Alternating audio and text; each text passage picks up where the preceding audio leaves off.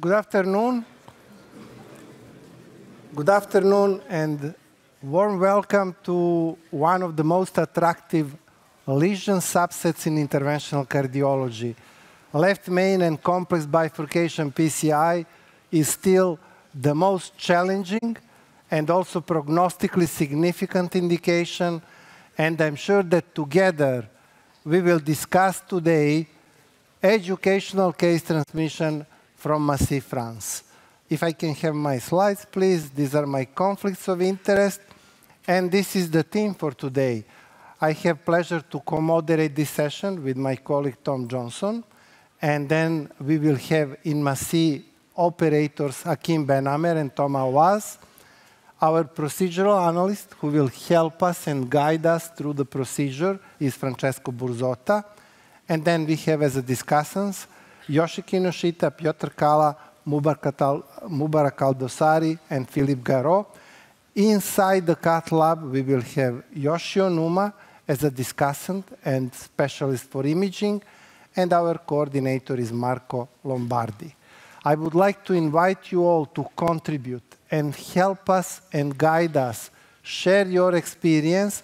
Please use mobile application to pose your questions, but please feel free and take those microphones inside the room. So I would like to invite now Tom to present the case. Tom? Thanks, Goran, and welcome. It's great to see a packed audience for what will be a really interesting case, I hope. So hopefully my slides can come up. This is a patient with distal left main stem stenosis being treated in Massy, Paris. So Mr. AP is a 62-year-old gentleman actually presented to their practice with a 2-month history of recent onset exercise angina, class CCS3. That's actually, interestingly, on a background of severe aortic regurgitation relating to a bicuspid aortic valve, for which he underwent cardiovascular surgery. He had a Magna-Ease 27 implanted in 2015. And at that time underwent angiography, which was reportedly normal. So the suggestion of significant progression of disease over an 8-9 year period. Otherwise, high blood pressure, former smoker as cardiovascular risk factors. He's a reasonable height and weight with a body mass index of 27, and he's active with now this very significant burden of angina. The only medication preceding this intervention is ramipril 10 milligrams. Importantly, hemoglobin is within the normal range, the troponin is negative, this is a stable presentation, and renal function is okay, an eGFR of 71. The ECG shows incomplete left bundle branch block, and importantly, the echo, in the context of the aortic valve prosthesis, there is normally functioning valve with normal ventricular function. And these are the angiographic images that were required prior to today's procedure, showing in place the surgical aortic valve, obviously stenotomy-wise, and a very severe distal left main stem lesion. We see here in a cranial projection, again, this significant disease distal with an interesting bifurcation, possible trifurcation anatomy. It looks like a high diagonal branch. And again, here we see another cranial projection. And here's the right coronary, which has some moderate non-obstructive proximal disease. And then interestingly, the guys in Massy have undertaken a CT considering the intervention with a view to then understanding the impact that either repeated surgery or intervention might play. And so here we see evidence of the aortic valve implant in relation to the aortic root, and then delineated on the 2-dimensional planar imaging, the disease in the distal left main stem, for us to discuss in a moment. The risk score, syntax of 16, equipoise on syntax 2 between surgery and PCI, and the surgical risk has an overall operative mortality of 0.5%. It has been discussed at their local MDT with a plan to PCI. So, in summary, we have a 62-year-old gentleman, surgical valve, exercise angina, distal left main. We'll let that run. Yeah, thank you very much, Tom. So brief summary, if we can have the last slide playing while we discuss.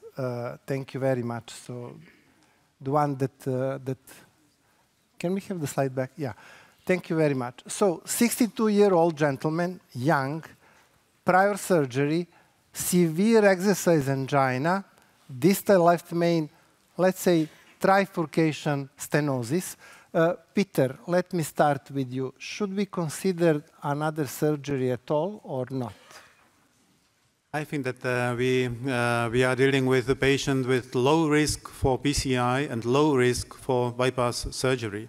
But having in consideration that the patient is after a surgical aortic valve replacement, of course, we are talking about lifelong therapy and lifelong management.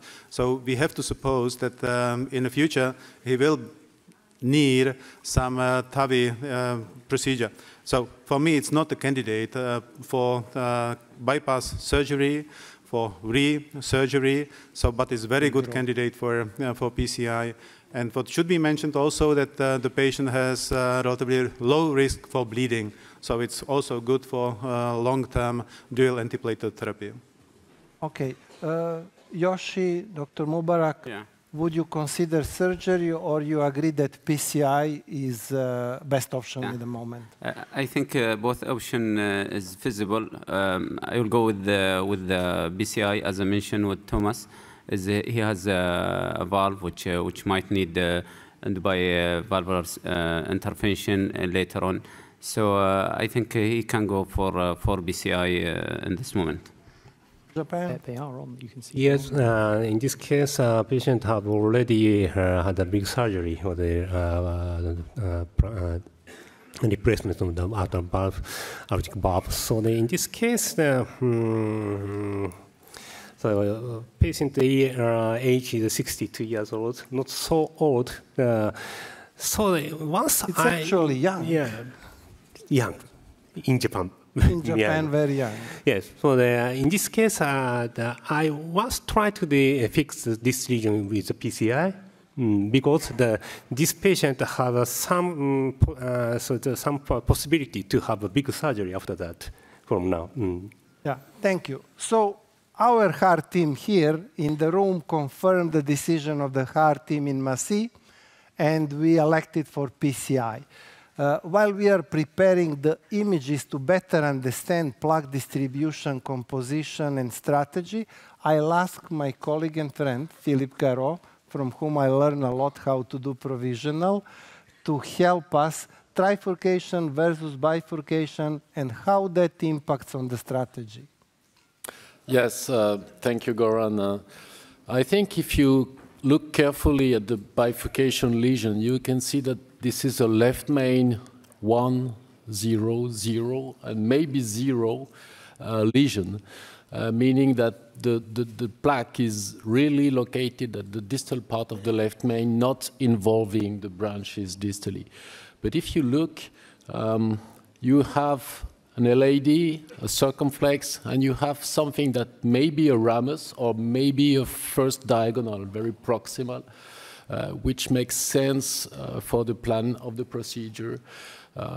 I think I don't want to explain the strategy that you will do, but I think we have to wire all branches and think about all these 3 branches that are very relevant, very important, and that, of course, we want to preserve and we want to keep with the best result possible. Yeah, thanks. I completely agree with you. When you see such tight distal left main and 3 big branches, I think you put 3 wires, you protect these 3 branches, and then probably use imaging to understand better the anatomy. But maybe Francesco can help us how to interpret what we just saw on the angio.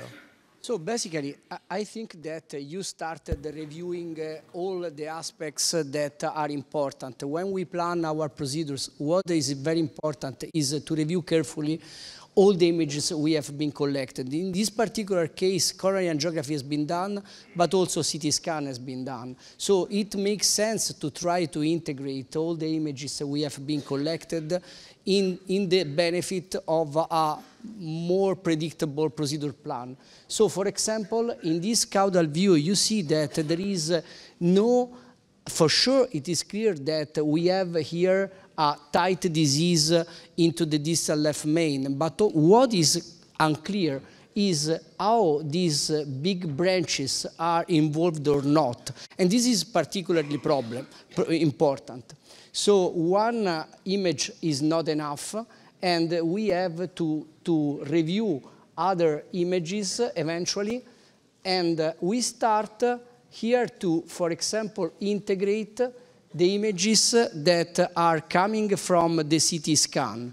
Here you see one important point, that is the fact that the plaque is really very well characterized. You see that the ostium is free of disease. You may understand which is the relationship with the prosthesis, so the guiding catheter can be selected according to this. We know that there will be no problem in engaging, and here we definitely see that there is this amount of plaque that is very close to the bifurcation, but without major involvement of the two branches. So to me, this shows a condition where we have a left main involvement, but without very high risk of compromise of the side branch. On the other side, we may also start to stratify the risk, because we see that there is one branch, eventually the LAD, that is on the same side of the plaque. So we expect with the wire to have a little bit more problem in engaging the LAD, but with the stent implanted across, we will have the possibility to scaffold the plaque away for the bifurcation. So, and this is very good demonstration about the integration of the two aspects. Again, if we come back to the angiographic images, you see that definitely that in this particular view, it is almost impossible to really understand, appreciate all these aspects.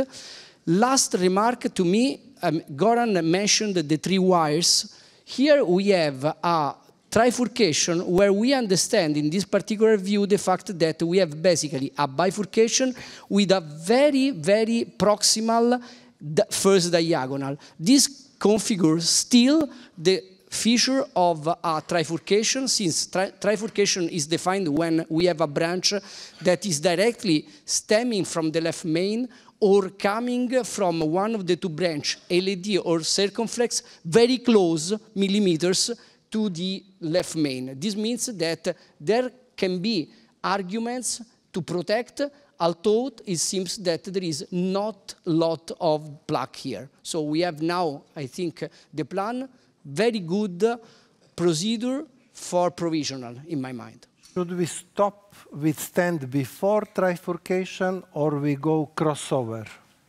I think that the integration of these images tells you that there is no enough space to land with your stent without compromising the bifurcation. So definitely we need to select a branch that, according to both angiography and CT scan, makes sense to be the LAD to me. Thank you. Francesco, if I understand correctly, CT scan integration, there is a funnel shape, very large, proximal part of the left main, and then we go towards the LAD. What kind of stent do we need to adapt to this kind of mismatch? So again, let's come back to these images that are probably the one that we are more confident with in our, during our practice. If we analyze carefully, we see that we have here a reference segment and then a landing zone in this area that is healthy. It looks healthy, and we know now, since the CT scan has been done, that there is no measured plaque here.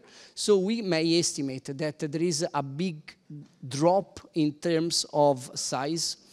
And this is also anticipated by the fact that we have two other main branches. So the flow here should accommodate the flow to three big branches. So this translates in a measured mismatch Which kind of stent we need? We need a stent that is able to adapt these different sizes. This means that we select a stent that is able to land here, but it is possible to expand here the stent in this segment in order to appropriately scaffold the plaque and oppose to the proximal part of the left main.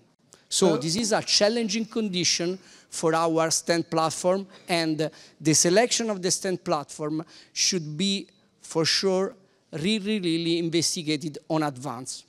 New generation of stent like Nagomi may have the potential to be used for this indication. Would you like to discuss design characteristics from there, or you come here and use the slides? Let's go to the slides. Because please, I already opened your presentation. So compared to Tansei, share with us what's new that Nagomi is bringing. So basically, it is very important to understand the fact that the last generation platforms have been improved in order to adapt to these challenging anatomies. The Ultimaster Tansei basically incorporated all the drug-eluting technology coming from Ultimaster family, and with a lot of trials on, but was improved in technical features in both the balloon and the stent in order to accommodate the increase in deliverability, easiness, and also the possibility to accommodate to challenging anatomy. I will not review, all these aspects. I think that at the Terumo booth, you will have all the information about the fact that this is a bioresorbable drug coating, drug-eluting stent. But what I want to review with you in terms of the procedure we are doing is the fact that for this new stent platform, we have 3 different kind of stents that are mounted on different balloons. So we should look at, like for T-shirt, to small vessel design, medium vessel design, and large vessel design. And this changes the possibility to expand safely the stent. In terms of safety, I can tell you it means the fact that we can on-label use the stent. These are not the maximum expandable sizes, but this is the one for which Terumo ensures you that this is possible to do. And there is a significant difference, for sure, because with the 275 millimeter stent, you may go to 4.5 millimeters safely. With the 3.5, you may go up to 625 millimeter stent. So let's imagine that the patient has measured 3.4 millimeter. In this condition, I think with a large left main to be covered like that, it really makes sense to try to do our best in order to deliver the 3.5 platform so that we will have a good scaffolding here. Other thing, in this condition, we have a short disease to be treated, but with this new platform, we have the possibility to cover with a single stent up to 50 millimeters. In the case you have to cover long disease in the LED and a similar mismatch in sides, it makes sense using it. And final remark, we have big branches here to deal with. There is importance in terms of design response to kissing balloon inflation and side branch ballooning, and this is a very suitable platform to me. Yeah, great. Thank you very much, Francesco. Massi team is ready. I think that we have the strategy, and I'll try to briefly summarize the discussion. So, 62-year-old gentleman, prior SAVR, exercise angina, distal left main trifurcation. The key objectives for today are to understand the best treatment options for our patients presenting with distal left main trifurcation. We will discuss together and try to learn how to optimize both the strategy and the technique using OFDI imaging, and we try to understand mechanical properties of Ultimaster Nagomi sirolimus eluting coronary stent system. This is the strategy decided by the team in Massy, one of the best centers in the world. 7 French radial, 3 wires, left main LED stenting after intracoronary imaging, pot and kissing guided by intracoronary imaging, T or TAP if needed, and final result assessed by OFDI. 7 French glide sheet slender and run through wires. Ultimaster Nagomi, as Francesco said, AccuForce, NC balloon, and OFDI intravascular imaging. The operators are Thomas and Akim, and I welcome them in theater below. Thank you very much, Goran. Thank you all. We are very happy and proud to be a part of EuroPCR. Let me...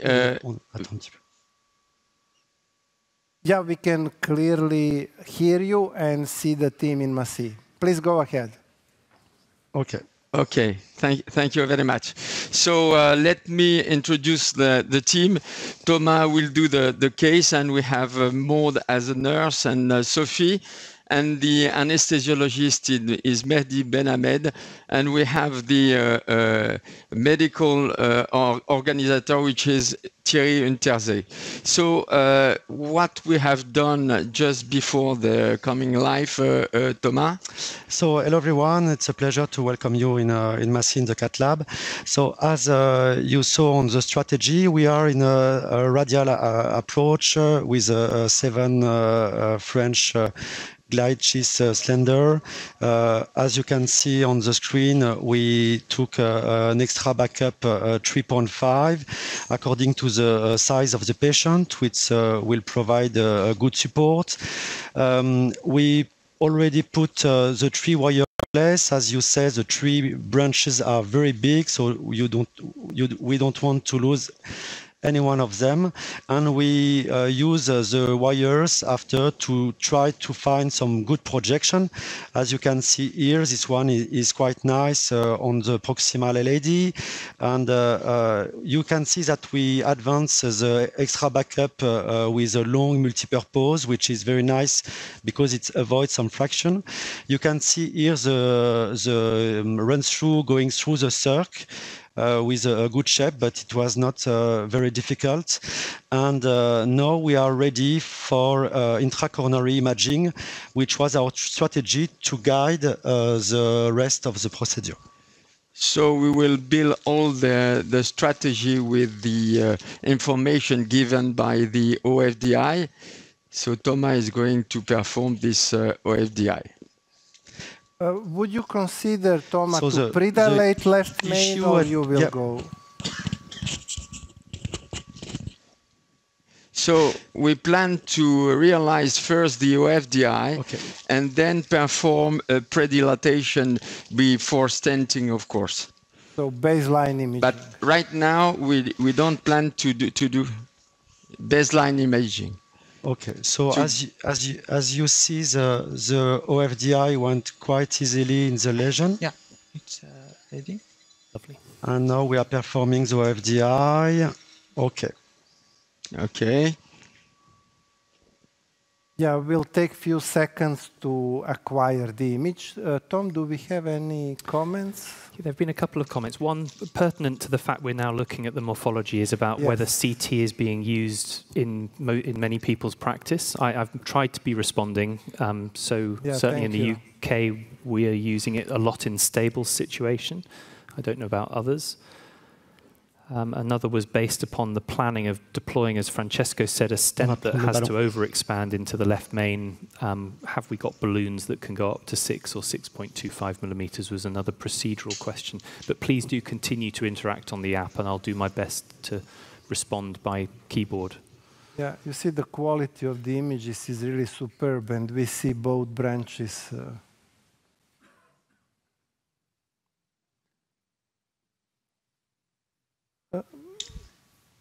So Dr. Onuma will give us information regarding the... Yeah, we give him some time to acquire regarding this distal left mid lesions. Yeah, I think we can discuss also, without the imaging, we can consider this left main, which is quite a flare at the ostium, so maybe we will not treat it until the ostium, but imaging will tell us. And the second thing is maybe we have a landing zone between the left main and the diagonal, but it seems very, very short. So it's maybe hazardous to try to put a stent from left main to proximal LED without involving the diagonal. So that's our thought before the imaging. It's a very, very important point that we avoid to stent, if it's possible, the ostium of the left main, because there's a problem of compression sometimes, especially with a 7 French guiding catheter, which is a big size with a huge passive support. So we will avoid this ostium. But we will see that with the results of the OFDI. Yeah, can I ask Yoshi maybe, Yoshi, IVUS versus OCT for the left main. This is distal left main. What would be your advice? Dr. Kinoshita? Okay. IVUS or OCT for evaluation of distal left main? What are the limitations of OCT, OFDI? Yep, so it's actually that so in OCT, you know, we need the flashing. So if there are left main is very, very short, we cannot, sometimes in many cases, we cannot get enough flashing. So the image quality is become poor. But instead of that, IVUS always we can see clearly, even the left main is very short. So usually, in our daily practice in the left main region, I usually use IVUS first choice. But after the putting the stent and when I choose that best crossing point, at that time OCT or OFDI is the best. Yeah. Because we can make a 3D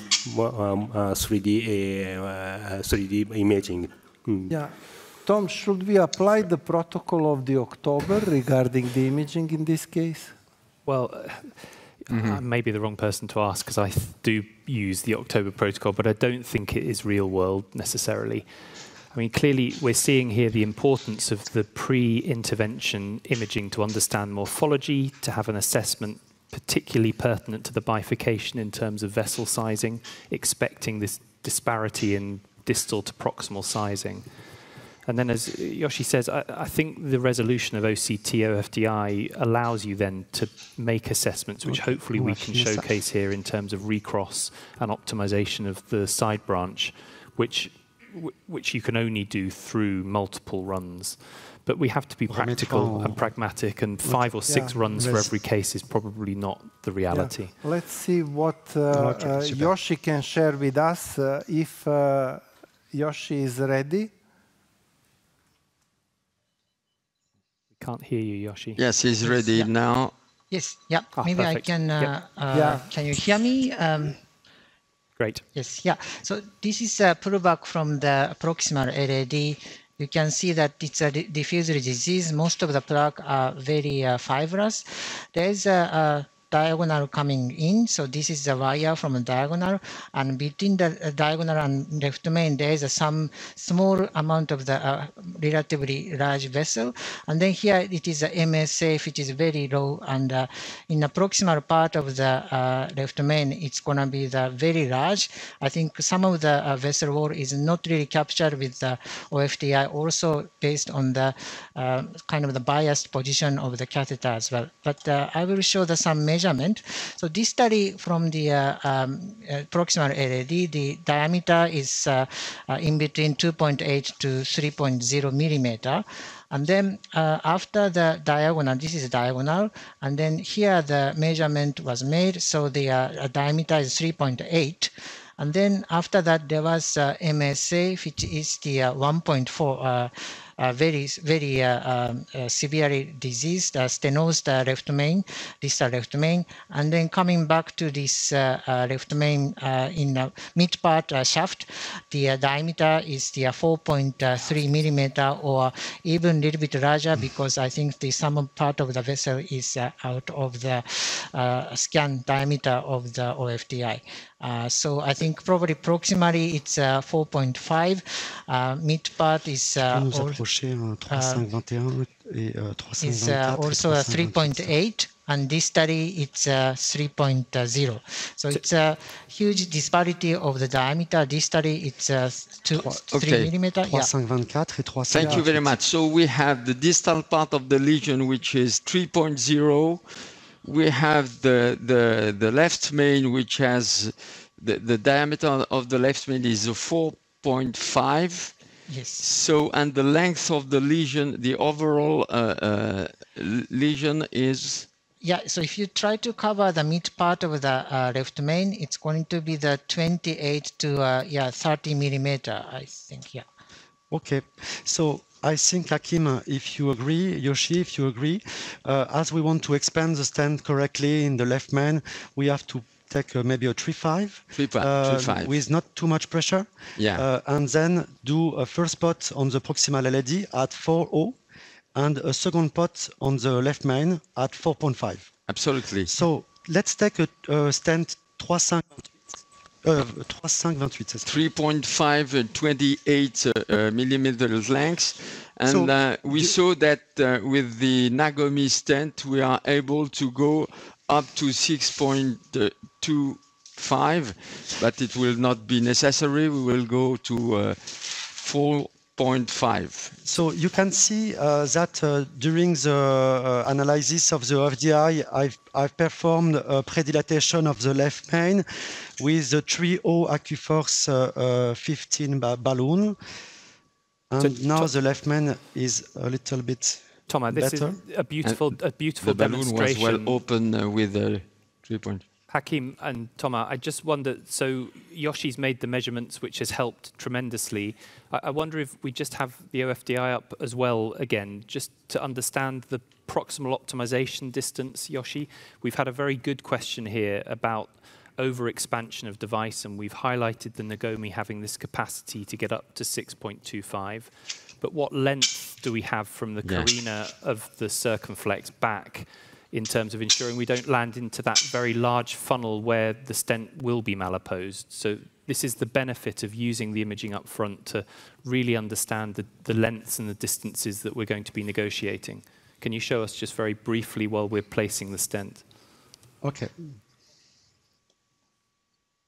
Yes, yeah. So this is a very good question. So you can see that you measure the carina of diagonal and LAD to the beginning of the circumflex. It's 7 millimeter, and then if you measure the from the ostium of the carina of left main to the proximal part, it's 9 millimeter. So right. I think there is probably the space to do the kissing, the pot for the diagonal and also for the left main. Great. Thank you. Thank you. Okay. Thomas, we so you can see now the stent is in place. Okay. Yeah. So what do you think of the position? We are in a cranial view, as you can see. I think we avoid the flare part of the left main. I think we have enough place in the mid LAD or proximal LAD to perform a kissing if you want to with the diagonal. So for me, the position of the stent is quite good now, but I would love to have the opinion of the panel. Yeah, Philip. Is this according to standards? Yes, I think definitely it's a very nice case. Again, we can see with imaging confirming the fractal anatomy that we have different diameters along this lesion from the LAD, proximal LAD or mid LAD, I should say, and then proximal and then left main. So the beauty of the stent there is to expand at 3 different diameters, which is possible with the pot technique.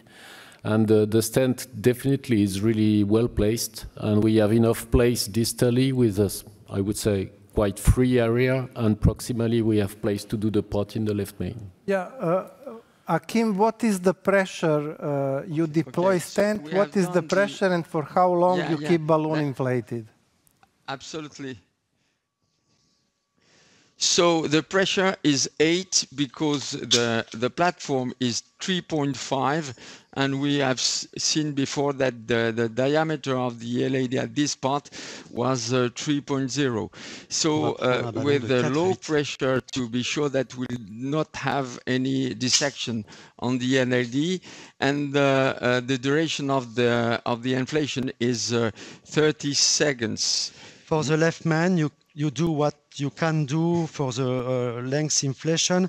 So we saw that the pressure was going down, but we almost done 30 seconds, maybe something between 20 and 30.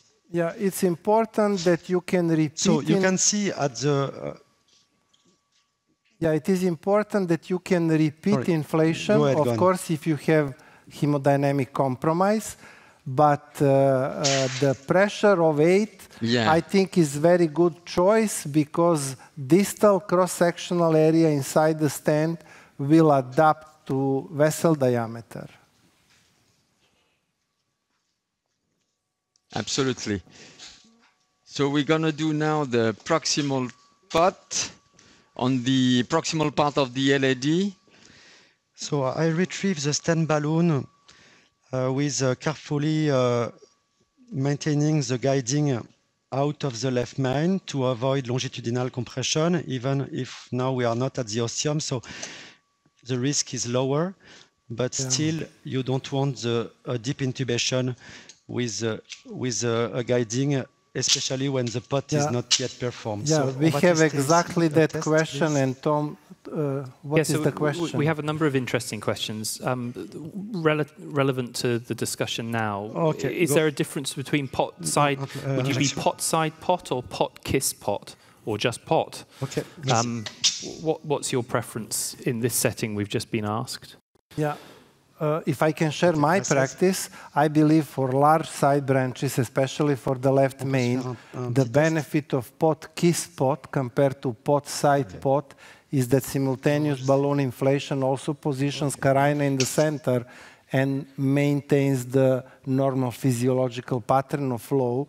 And I prefer to avoid the problem of positioning of the second pot balloon, which if you go too distally will shift metal actually and compromise the side branch. So for the left main and for big bifurcations, my personal strategy is pot kiss pot if we decide to do it. Yeah, but actually, this is like this case trifurcation. In the trifurcation case, pot position is very, very important because the so original reported pot position sometimes they modify the position of the ring or strut, and it's sometimes cause of the a little bit disturb to recross the wire to the limbs branch or circumflex branch.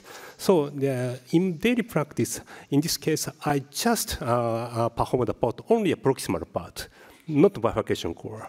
So just to avoid the migration of wire to the out of the stent, and then once we check the OFDI to recognize the relationship between the side branch ostium and the stent strut. So you suggest to perform imaging now after pot? Yeah. Okay. We are just finalizing the pot throughout the proximal stented segment inside the left main. Anti-tests. So right now we are, Thomas did the pot on the proximal part of the LED with a 4-0 balloon, and we are completing this pot with a 4.5 on the left main. Yeah, and we. Tu le fais un puff? Yeah, maybe I can help. And we will do a puff. Ok. Pot puff. Off. Et est-ce qu'on peut se mettre en stand boost live? We did a pot puff to be sure that the balloon was was completely at the wall of the left main. So I'd love to do some stent enhancement in those cases to be sure that, for this patient with it is difficult because we have a lot of metal. Yeah, with the wire. So we will try to do one, but usually we do a lot of enhancement. I'm not sure that we can see clearly the stent. Okay, Maud, vas-y là. So Hakim and Thomas, relevant to this, we've just been asked about the stent. Kissing with two or three balloons. Are you going to rewire both of these bifurcations and then OFDI before considering the kiss, tris? Yeah. Or nothing? Yes. Yes. We will do the rewiring first and check if the wires are at the good strut, to be sure that we will optimize the shoulder on the branch with the stent. So the optimization enhancement of the stent is a very good tool for this kind of procedure, especially when you perform an angioplasty of the left main and to avoid geographical miss and to be sure that all the area of the stent is well deployed by the pot. So the quality of the pot is one of the main steps of the angioplasty of the left main or the bifurcation in general. Yeah, thank you, Hakim. I would like to ask now Francesco. I would like to ask Francesco now to help us as procedural analyst. We have two bifurcations. It's LAD diagonal with one step down, and then we have left main LAD with another step down. So that's probably the reason why they performed twice pot with two different balloons. Yes, for sure. I mean, in this case, we know that, it was also confirmed by the OCT, but we knew on advance the fact that it is not an entirely true trifurcation. We have basically two bifurcations very close one to each other. So it is typical situation where POT can be repeated using appropriately sized balloons. And I think that the OCT imaging analysis helped in this because they selected the balloons one-to-one according to this evaluation. Pot side pot or pot kiss pot? Regarding pot kiss pot, honestly, and pot side pot, what we know is the fact that the benefit of pot side pot is to let the stent be not oval shaped after kissing. This is the only benefit we have.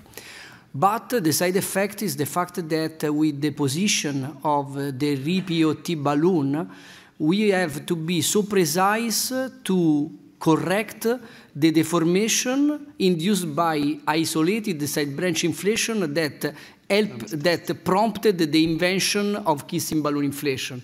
This is my main concern. So if we select the pot kiss pot, the pot side pot, we will induce a predictable deformation inside the distal main vessel that should be corrected at the end. So for these purposes, in measured bifurcations, most of the time I use kissing like you. Thank you. Thomas, you are wiring now diagonal. That's a very good point. Yeah. Trying to pull back so wire. Yes, he tried the first one, and the first attempt was not the distal strut. So Thomas did a second time, and you can see on the image that the wire, the position of the jail wire was not the same as the second wire. You can see a gap between both wires, so it is a very good indicator of the distal strut crossing. Yeah, when you have the floppy in crossing the stent, you can make a small test, and it will show you if you are very proximal or distal. Yeah, some tip and tricks for this rewiring in the left main or bifurcation. We use new wires. We don't exchange wires. We prefer using new wires to be sure that we don't pass behind the stent strut. That's a very important point. And we have to go distal to the bifurcation with the wire and then fall in the ostium of the side branch as did just before Thomas. Yeah, I think it's a very all important wires are message, run Kim, through. that you have to keep the main branch. Yes, everything with a run through. So this is you see, I'm in the crossing the stent. I will do a small test now. You see there's a small gap between both wires, which is a very, very good indicator of the distal crossing. Yeah, but I believe that OFDI run will definitely tell us better what is the recrossing point. We'll confirm. And it's nice to have Yoshi Onuma as the PI of the Optimum trial, who really confirmed the benefit regarding stent malposition in the bifurcation area with image guidance compared to angiography guidance. On va reprendre l'OFDI. Absolutely, Goran. That's why we are okay to do now the OFDI to be sure that the stent is well apposed on the left main with no malapposition, and that the wires recross the distal strut of each bifurcation. Yeah, so we've just been asked, the circ and the diagonal ostium both look perfect. Why bother rewiring? Why bother kissing? So I've just responded to say that the rewiring is in anticipation of this OFDI run, because if we need to optimize, then we have all the information available with that single OFDI run. The only other thing, Goran, you asked about October. We've just published some really provocative data related to unintended stent deformation, which highlights in the setting of left main particularly, we have in 20% of cases some form of stent deformation or abluminal wiring. So actually it's going to be really important with this OFDI run to see the relationship of those wires and also understand the relationship of the guide catheter with that proximal segment of stent, I think. Yeah, I had pleasure to write the editorial to that one, so I know the data. OCT Core Lab from the October evaluated the data and identified 9.3% of cases with unintended stent deformation.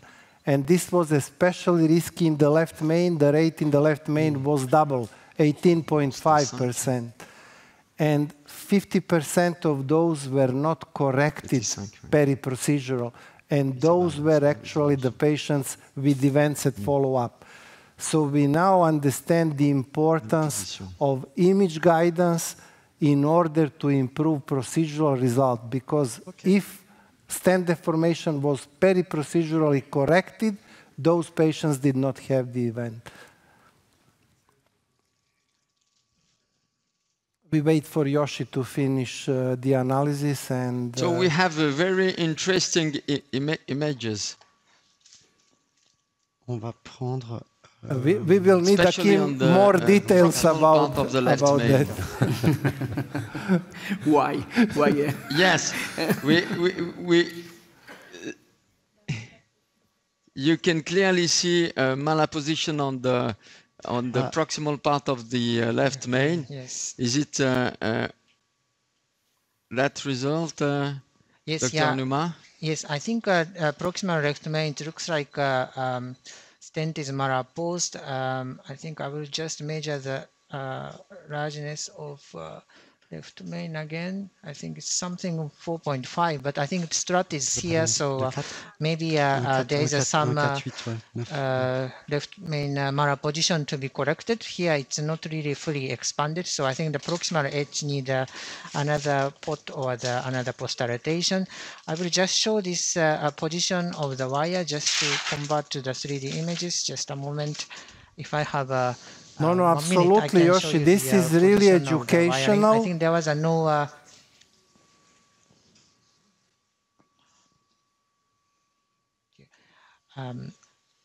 I think the wire was not external. That's obvious in the setting. Just a moment.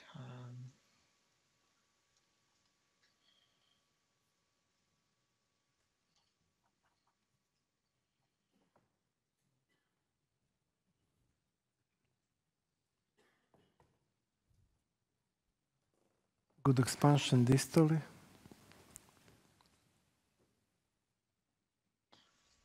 Yes, and there's no dissection in the distally. That's also positive, and you can probably see the.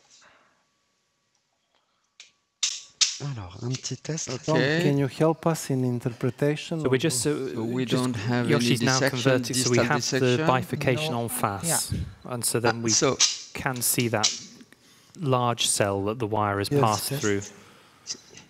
Yeah. In fact, you see beautifully there both bifurcations. So the first wire is actually in the mid strut. You could in the mid strut, you could potentially go one distal cell, which is probably makes things better. And for the wire of circumflex, actually the wire is going to the proximal cell. So I think probably at least for the circumflex. For the circumflex, it will be better to cross the distal strut. Yes, exactly. Yeah. So you can really see that.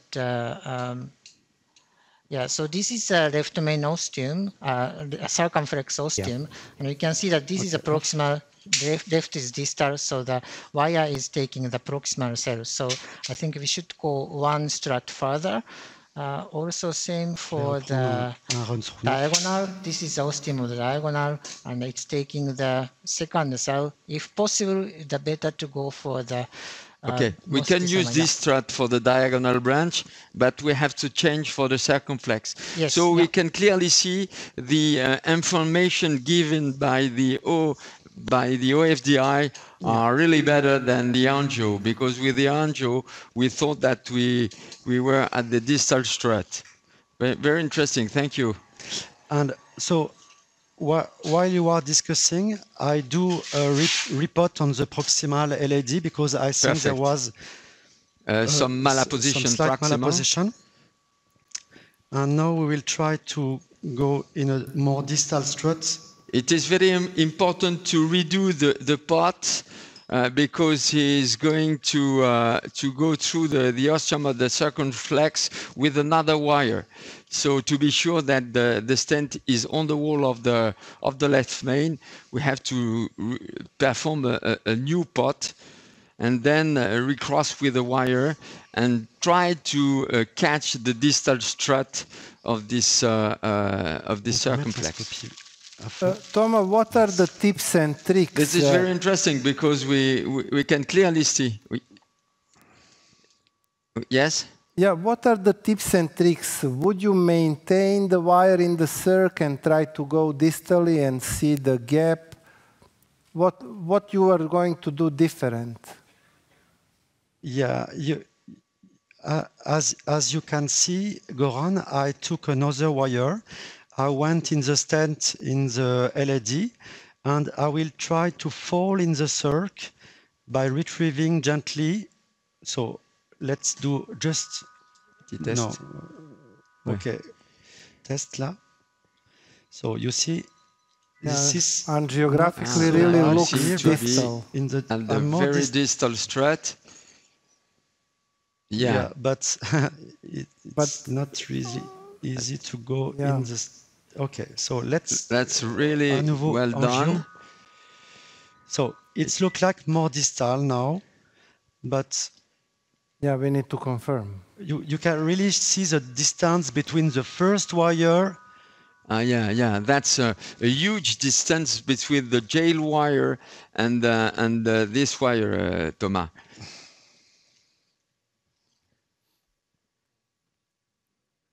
Yeah, I would like to ask Dr. Onuma, Yoshi, in the optimum, how many cases, although OFDI or OCT guidance was used, you were not able to finally reach the distal cell? Non, ok. So, on va faire les kissing. I think in the optimum trial, almost majority of the cases reach the distal cell. So we analyze in the core of how many reach the distal cell, optimal cell recrossing. On va prendre deux ballons de 3, un 3,15 et un 3,8, s'il te plaît. Yeah, if I remember, less than 1/3, you were not able to cross distally. Yeah. Thomas and Hakim, so we're going to do now the kissing balloons? Yeah. Sorry, I was going to say, is it your intention to kiss LAD diagonal and then to repeat an OFDI to reassess that position of the second circ wire? Great. I mean, Yoshi's shown beautifully. We also found that if you do that in angiographic guidance in... Yeah. Le 15 sur l'IVA.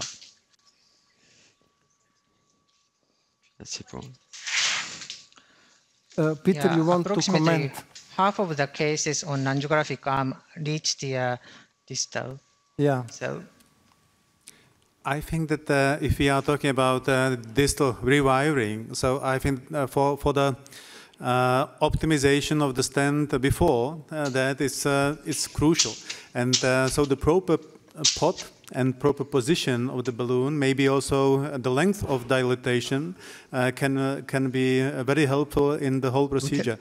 And here it's difficult to make the enhancement of the stented segment. But in real practice, if the patient wouldn't be after surgery, so it could be very helpful to make the enhancement here, stent boost or some other software to see.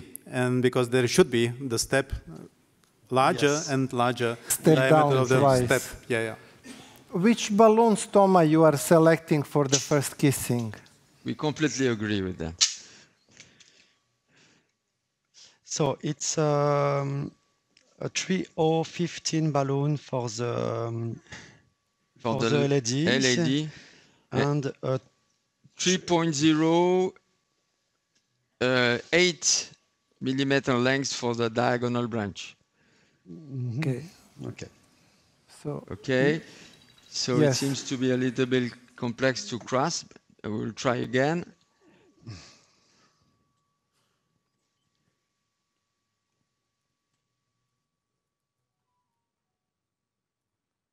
So maybe the wire is crossed because is crossed. Yeah, with 3 wires, crisscrossing of the wires really is in the frequent. distal part of the left main. Okay. So I think I need to take another wire for the diagonal. So we will take another wire to do not perform any crush of the stent, because maybe because maybe the wire get back to the stent. So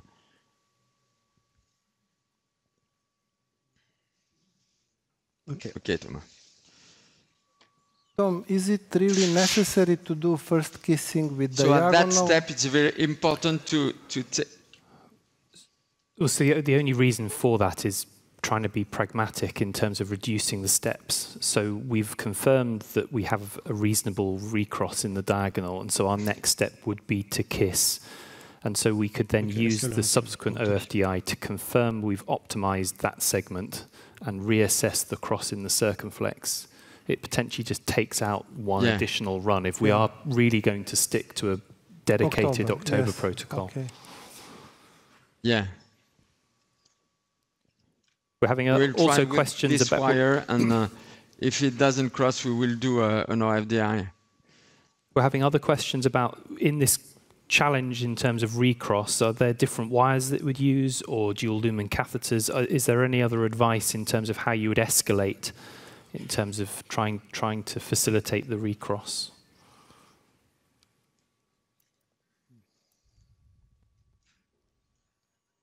Okay. So again, I will try to make a loop to engage the stent of the left main. What is very important to recross is to find the good view. Okay. Okay, distal, then. Oh, he went in the diagonal directly. Yes. So again, I will go in cranial view.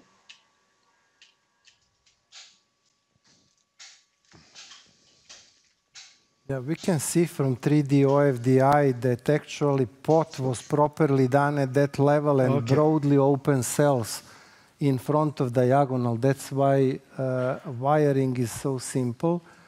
And possible cause of difficulties wire crisscrossing inside the guiding catheter. I don't think that. Yeah, now removing the 4 wire. Okay. I'm not sure that it is crisscrossing. We don't know if it is a strut of the stent. We will see that with the OFDI. Okay. So try with the 3.0 balloon on the diagonal. Yeah. Commence par celui-là. On va prendre more and more people are asking whether the kissing is necessary. So kind of the difficulties we're having procedurally are making people question whether we have a sufficient result. Okay.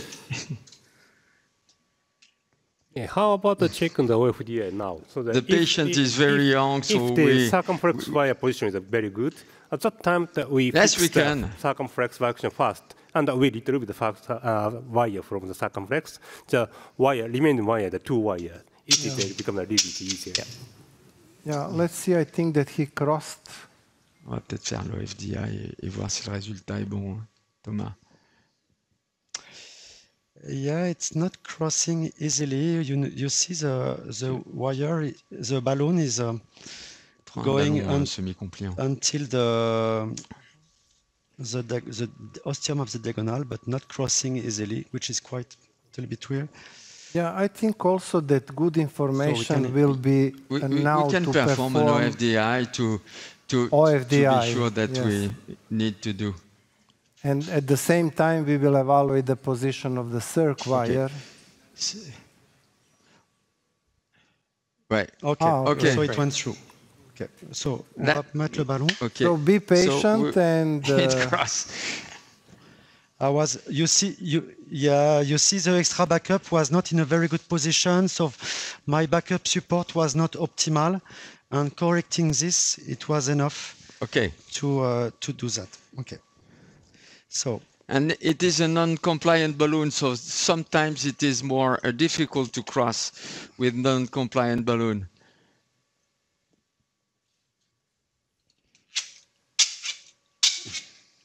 Okay, Thomas, nice. Okay, so we have the LED balloon is in good position. I will remove the diagonal balloon. On va filmer. Okay. Okay, position is nice. Let's go.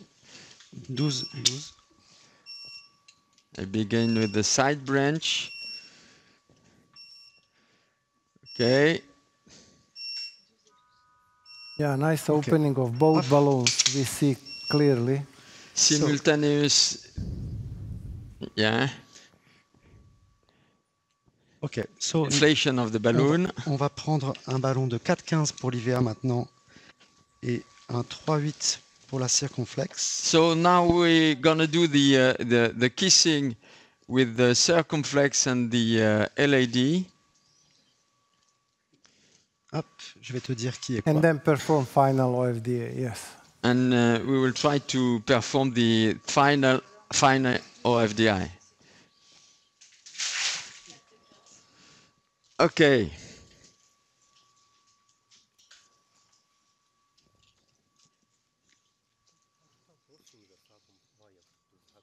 Yeah. Alors, circumflex, LAD is we don't here. know the second wide position. Where is the second wide position?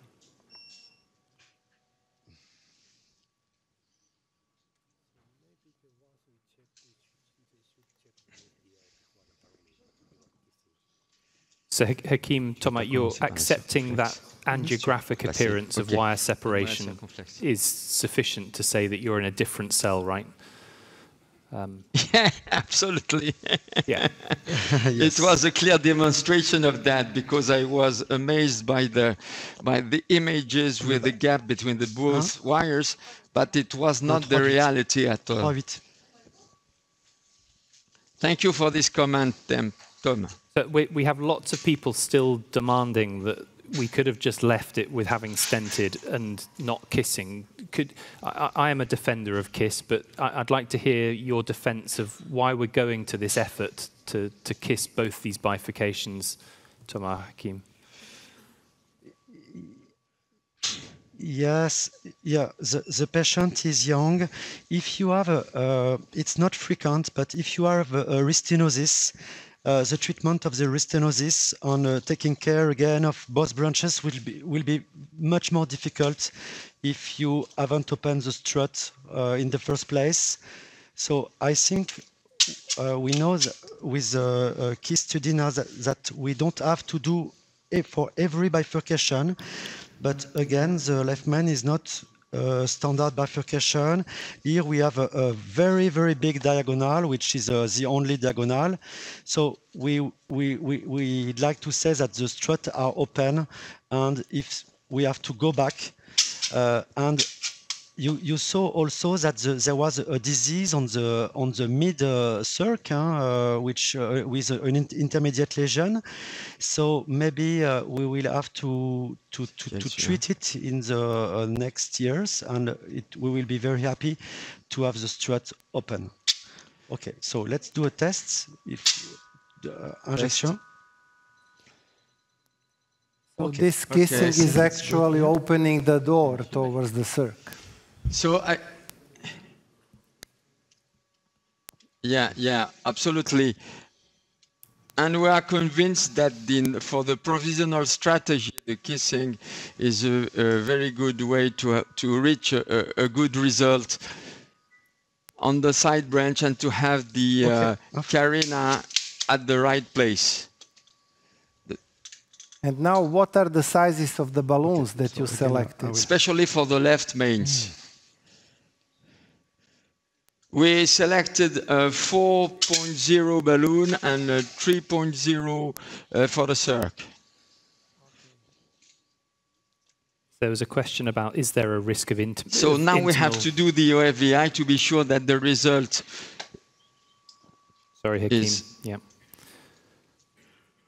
is good.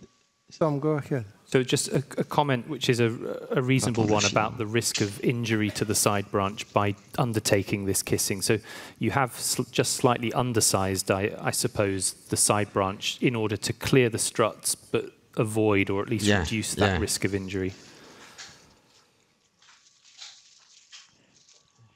Okay. And that's why we use non-compliant balloon usually to be sure that we will not injure the So you see angiographically the result is nice toward the circ. I will check just to see the result toward the diagonal now. Yeah, it's really optimal so with minimal branch seems nice. Minimal residual narrowing at the ostium of both diagonal and the circ.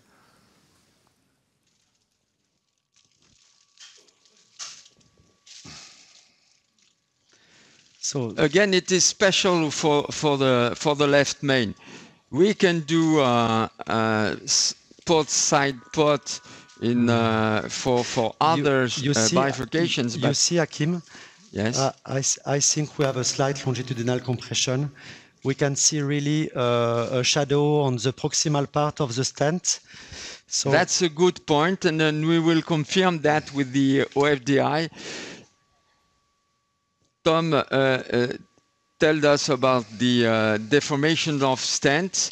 Maybe we have one kind of the deformation, a small compression of the proximal part of the...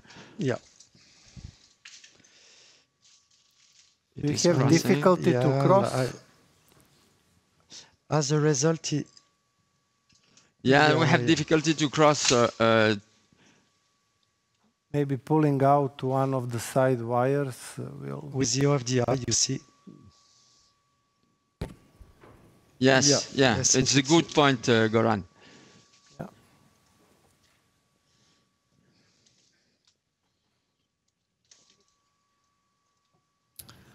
Not yet. Okay.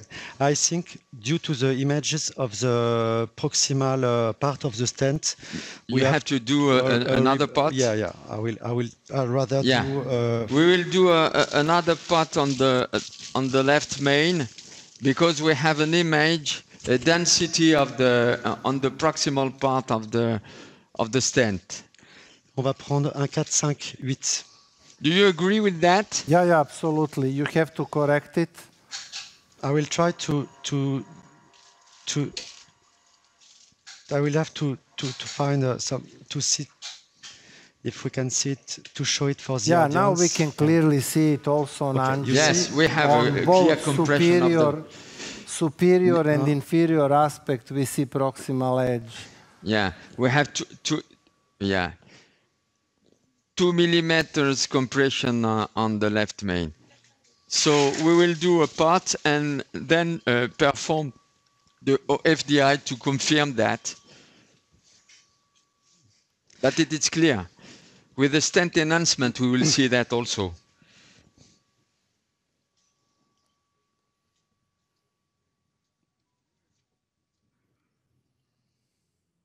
Francesco, any comments as a procedural analyst?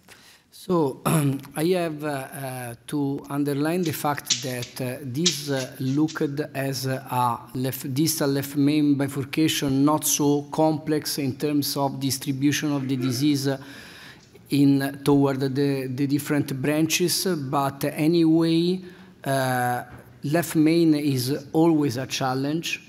And this is very important to me because let's imagine that this is happening in the hands of very expert operators who planned the procedure and doing it on elective based. So let's imagine young fellows doing it on urgency.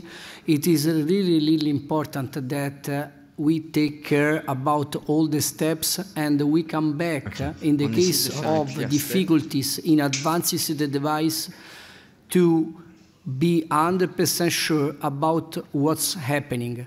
What is important here is the fact that the operators did not use the OCT to recognize the problem, but they used another imaging that was a stent enhancement. So this is to me very important to be underlined. The fact that in the presence of problems in advancing the devices, let's reflect about what's going on. If we find the reason, we may correct.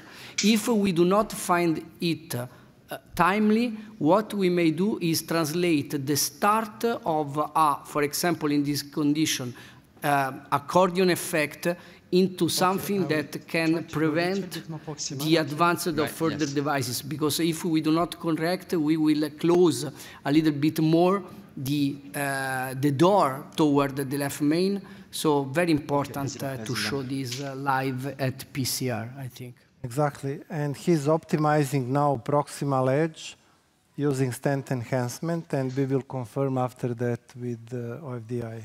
You saw the images with the stent enhancement? Yes, yes, we see it. Yes, we see it still.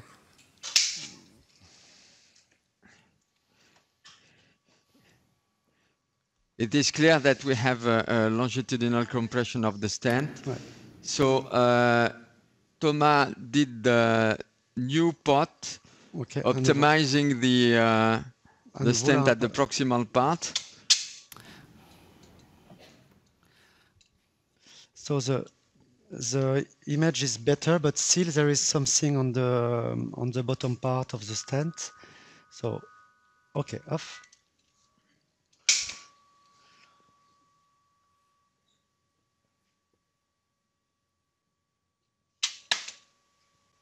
Okay, let's do now the OFDI if it's possible. Yeah.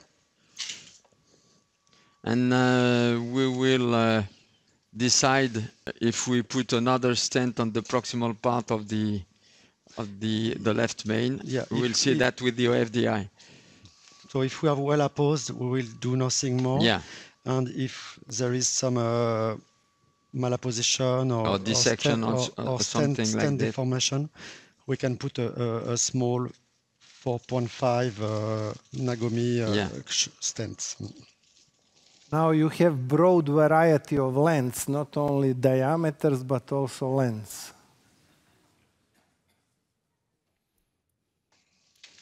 Yeah, absolutely.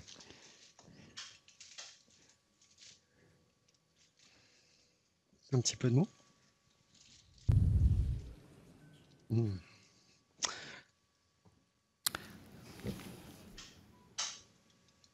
Okay. Yes. You see now it went. Now we can do the. So it means that this longitudinal deformation was causing the problem. Yeah. Test. Yes. Yeah. Okay. Good. Okay. Okay. Yeah. You can start. Yes.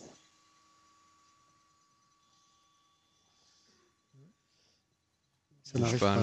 Yeah. Attends, stop. Yeah, just maybe stop. On a l'injection qui marche pas. Vas-y, réessaye. Réinjecte. Voilà. Ok. Parfait. Okay. Ouais, c'est bon. It has been done. So this is a distal LED. Nice. So we correct the malapposition on the proximal LED. Bifurcation. And okay, Dr. Onuma, we are hearing you. Maybe we need another injection to see more the proximal part. Yes. To flush blood better.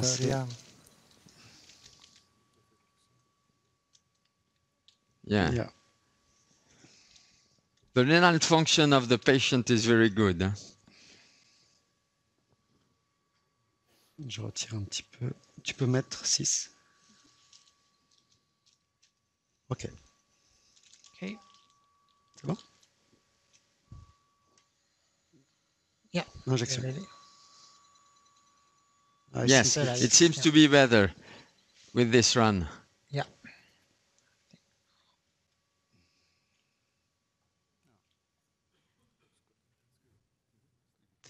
I think the result on the left main is quite nice. Yes, yeah.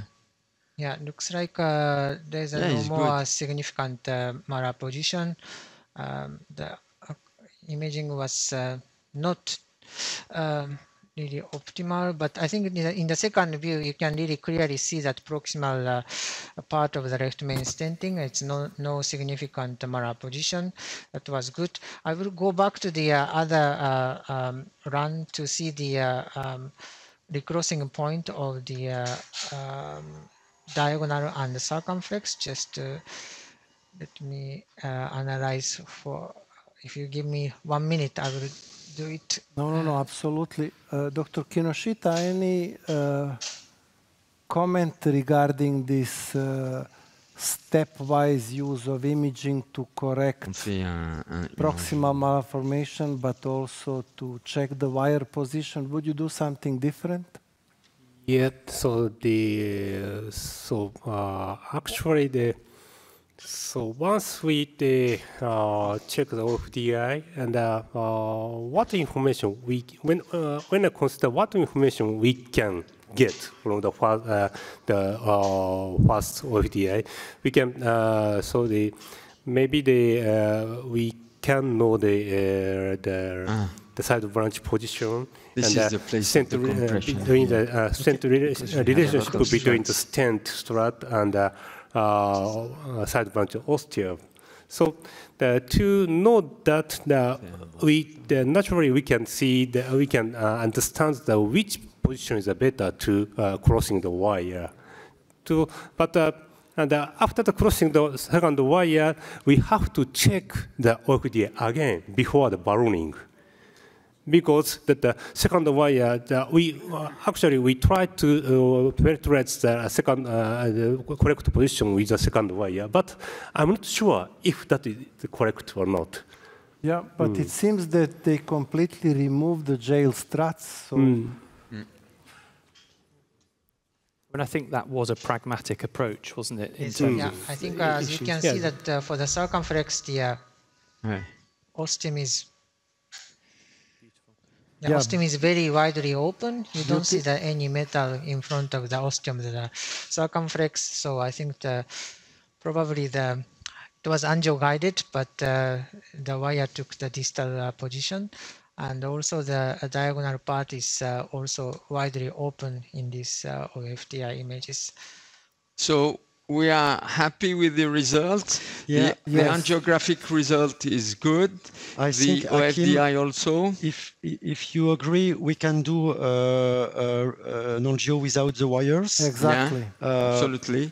I think we correct the compression. And we see that the result on both bifurcation is... And today we have learned a lot about the OFDI in the complex treatment of a bifurcation, especially the left main. So we saw that the information given by the OFDI regarding the diameter, the real diameter of the left main, the diameter of the distal part of the bifurcation was very informative. We saw also the importance of this tool to be sure that we get the distal strut, to be sure that the result on the bifurcation will be okay. And we also control the fact that the pot was really well done, with a non-malapposition of the stent on the proximal and all the bifurcation, Thomas. Yes, and the final contrast volume is 280. We finish with two gray. And I think the result is nice. It was very important to have the OFDI today to correct the issue on longitudinal compression and to help us to have the good struts to perform the two kissings. Thank you to all the team, and thank you PCR, and thank you to Terry Moti. Thank you, Akim.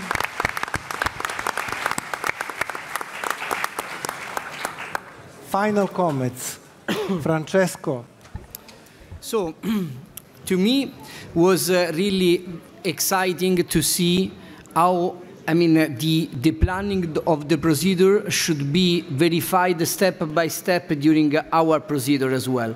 So, good plan, but when we are technically doing things, not all the steps we are doing translate in success. And in order to translate a good program with some technical pitfall in something that can be a pitfall for the patient, there is all the steps that have been done. That is basically the reevaluation of the efficacy of the steps and the possibility that in the case there is problems in the next step, the evaluation of the cause for that prompted for the correction. Thank you, Francesco. Mubarak, final comments? Yeah, I think it's a great demonstration of using imaging for trifurcation left main, and it shows how it's valid to use the imaging even in the crossing of the wire and doing kissing balloon and getting the optimal result of your left main BCI. Recognizing the pitfalls, what happened during the procedure is really very mandatory, as correcting this pitfalls is translate to the outcome and result of your BCI. How would you follow this patient? What would be the follow-up modality? I think such patient, at least 1 year dubbed as a left main BCI, we don't use regular routine angiogram. We follow him just in the OBD, see his symptoms, and follow him as a routine patient. Thanks. Dr. Kinoshita? Yep. So today's case is a very, very educational case, and to using the imaging modality, we can we can do the very, very so how can corrected we can use a corrected procedure even in the left main complexly left main bifurcation. So using by the intravascular imaging, I think that it's important to check step by step using the imaging modality. So to do that, what's happened now we can know, and then we can't consider how to resolve this problem, and that is a very important, and that is a very, very good point to using the intravascular imaging. Yeah, I absolutely agree, and I support what also Tom wrote in the consensus that education needs to go parallel to problems with reimbursement and cost of imaging. So major barrier is actually to educate now people how to properly stepwise optimize result. And if you see this deformation, correct peri-procedural, we now have data from the October that we will directly improve clinical outcome of our patients. Peter, final comments? I think that we have seen a lot of technologies that were used, but in a sufficient and perfect way. So to help the patient outcome, not only the primary success, but the long-term follow-up. And from my point of view, of course, it's mandatory to use intracoronary imaging for such complex lesions.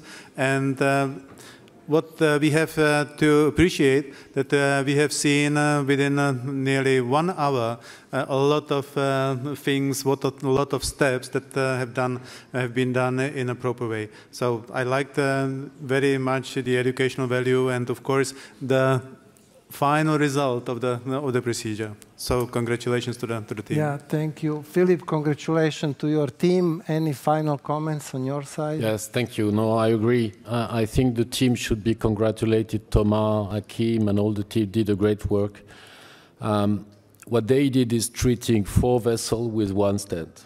And this requires step-by-step imaging, OFDI imaging, guided procedure. And every step need to be very carefully done. I mean, the pot size, the point of the balloon, the location of the balloon, and all the steps you see, they did very carefully, but at the end there were some compression, minimal compression that they recognized very early, which is very important because that could be fixed with 1 pot, 1 added pot, which is much better than having a second stent in the left main with some overlapping in the left main. So very carefully done with a very, very, very nice result. And yes, I'm very happy today for the result. Perfect. Congratulations. Tom, final comments or some final questions you would like to address? We've had fantastic interaction. I worry that some of the room leave thinking, we should just YKISS, just do it the way. And I don't think this is about right or wrong, but what, as everyone's described, we've seen the most beautiful demonstration of imaging, using angiographic assessment, but most importantly, engaging with the information that we get back. And as you've described from the October analysis, we see that half of these events go undetected in the cath lab. And when that happens, proper harm comes to the patient. So we saw a 20% MACE rate in those patients where we hadn't detected the harm that we've caused to the devices. So it is our responsibility to take every care and every step to ensure that patient leaves the cath lab with a device that is appropriate and optimized to the lesion that we've been treating. And I think this is a perfect demonstration. Thanks. I think that we discussed during the image analysis with Yoshi the value of intracoronary imaging, so we will not repeat again with the slides what we exactly in depth discussed and tried to share with the audience the importance of integrated evaluation with imaging. So I would like to ask you to put on my slides with the key learnings from this session. First of all, thank you very much for being with us. Thank you very much for fantastic comments and questions. It really helped us better communicate with better communicate with the team in the lab, learn from them, and also help them improve procedural results. It's also thanks to your great comments and questions. I also thank the whole team here on the stage. And finally, I thank the Terumo for organizing this session.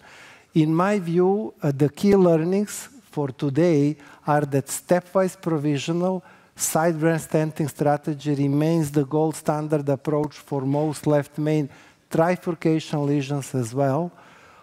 Optical frequency domain imaging techniques strongly recommended to decide the strategy, decide lesion preparation strategy as well, and optimize the result of bifurcation and, in this case, trifurcation left main. And finally, the Ultimaster Nagomi DES, built on the heritage of the Ultimaster Tansei, preserves key features for optimal use in complex anatomy with improved deliverability and enhanced overexpansion capacity. I wish you successful rest of the PCR. Thank you very much.